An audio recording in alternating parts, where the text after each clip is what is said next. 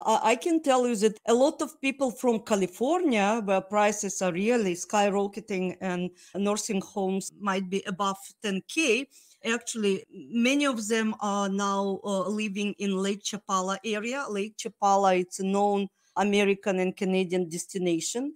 And I visited several facilities, big one and small one in this area. And it depending, on there is facilities for people with Alzheimer, with mobility issue, depending on level of help required. But in one place, but it was 2 years ago, and I was going with a doctor from Toronto. We were going together just because I wanted, and she was very interested to inspect, actually to check these places.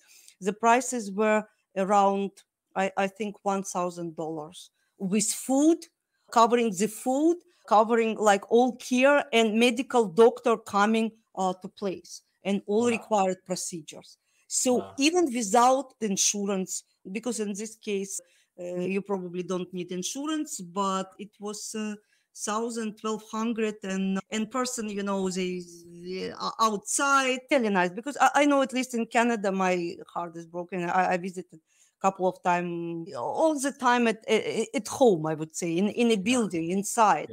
And here it's the sun, here it's music. They trying to entertain people.